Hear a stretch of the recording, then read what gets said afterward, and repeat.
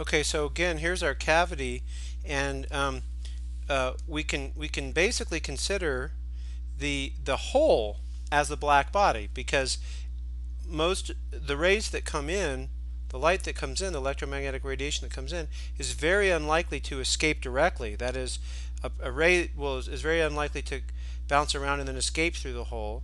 Rather, it's likely to be absorbed. That increases the energy of the actual cavity. Okay, and since the cavity is large, eventually you can reach thermal equilibrium, and then the radiation which comes out of the hole is basically at some temperature. Okay, so you can define a temperature for the cavity and the radiation inside the cavity, and the what the fraction of that which comes out of a hole can be thought of as thermal radiation. Okay, so this is a small hole in a cavity is usually, is often used to sort of describe to think about a black body. So it's the hole itself that's the black body, and it's in thermal equilibrium with the actual cavity. Okay, so in the early 1900s, two British physicists, John Rayleigh and Sir James Jeans, both from England, they basically attempted to describe the spectral distribution of blackbody radiation that we've seen. This peaked distribution that we see here, okay, this very particular shape. They attempted to describe that blackbody spectrum by using purely classical physics, purely classical arguments, by considering, again, a cavity, and by considering the hole in the cavity as basically the black body. Okay, and so here's an outline of the idea, and then we'll go into some details. Basically, what they did is they said, okay, first let's determine the modes which fit into this cavity. So to help, you can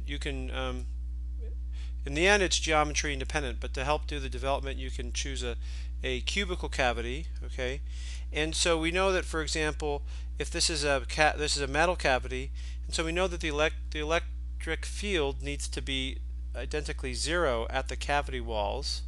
Okay, that you should have learned in your electromagnetics class. And so, for example, we can have a wave, a standing wave, where 1/2 of the wavelength fits into this cavity. Okay, and since it's a cubical cavity, then you would have another similar wave that fits along this direction, and also one that fits in and out of the page along Z. But you can have other modes too, right? So you can have a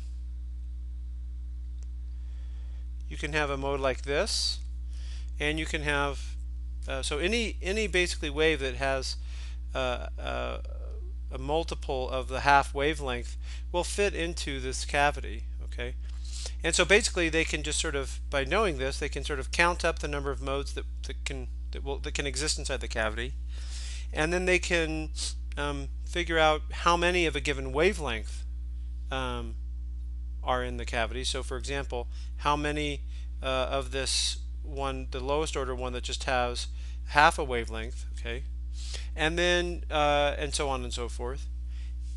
And then they can basically just divide by the volume of a cavity to get the number and assign an energy for each one of those modes. And that's the critical thing, is assigning an energy for each mode. And so then they can determine the energy per unit volume per unit wavelength. And finally, from that, they can determine the average radiated energy per unit wavelength, which is of course what they're trying to find, because that gives you the spectrum, and they wanted to compare that to the very peaked spectrum that we've seen several times. So that's the basic outline of the idea, and now let's sort of go through a few of the details.